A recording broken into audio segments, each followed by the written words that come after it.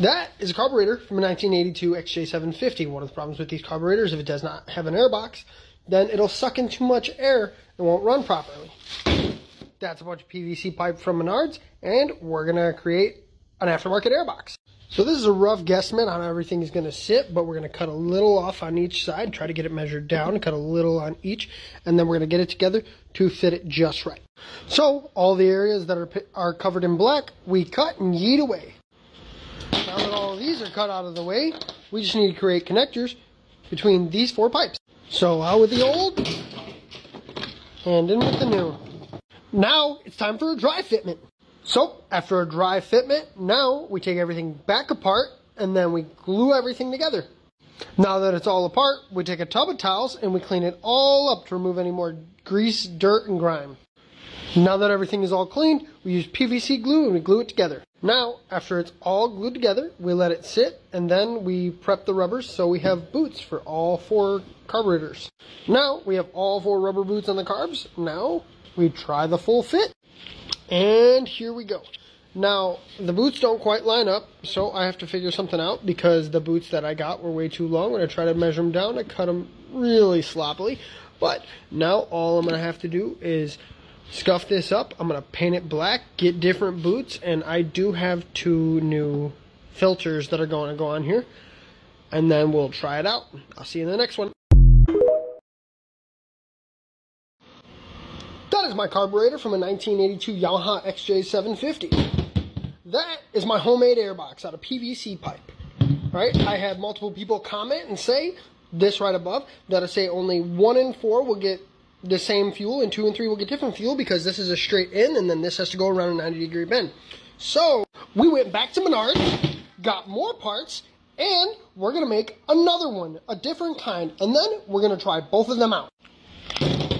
These are our new parts. And how we're going to set them up is just like a car intake, where every single one has to go around a 90-degree bend, and we're only going to have 1 inlet instead of the 2 inlets. Also went to Harbor Freight and got this PVC cutter. Time to cut off the X.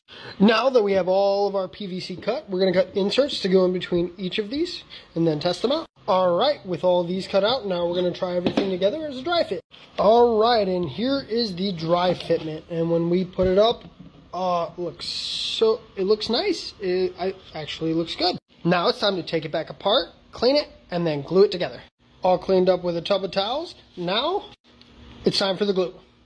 Alright, both intakes are all done up and put together. Both of them will get paint jobs. But which one do you guys think will work better? Do you think the 2 into 4? Or do you think the 1 into 4 will work better? The more I think about it, I think the 1 into 4 will work. But I'm not sure. We'll try it out. We'll try both of them. This one might be too restrictive. This one might not be restrictive enough.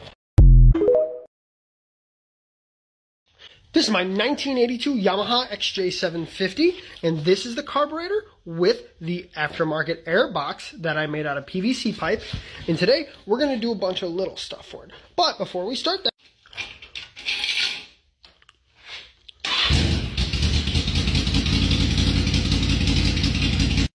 yes, she runs. There's a couple other little things that we're going to change, like there's a brake line over here that's leaking. We're going to change the line, change the crush washers. We're going to take the exhaust off, and we're going to put on some chrome tips just to make it look a little nicer. And then we're going to change out these strut bars that make it a hardtail, and we have aftermarket air ride shocks to make it a little softer ride. We loosen that up, then we give it we give it a tug, and she's off. Gonna remove this bolt here, and then we're gonna take these off with the help of somebody else to put the new ones on. With the new rear shocks on, she's looking a little spiffy. Now it's time to add the rear bar back on. And here is the rear bar back on. Next thing we're gonna add is highway pegs. But the thing is I got these aftermarket ones, and I've come to the conclusion that I don't like the way these brackets sit. So I'm going to try something out that makes it look a little bit more stock. We're going to take this bolt, we're going to put it in here, then we're going to cut this end off, and then we're going to twist the highway peg on so it stays attached right here. So there's the finished product for that. It actually kind of looks stock now that I did it this way. And they'll sit up like that. I could tighten this bolt if I want them to be tighter, or I could just leave them like that, but I'm not 100% sure what I'm going to do with it yet. So for the brake system, it turns out that there was just a banjo bolt loose down here that was causing it to leak down the hose. So now that means that the brakes are good for now. We have to check them later just to double check everything and make sure nothing's seeping. Now let's add air to the shocks and see how they work.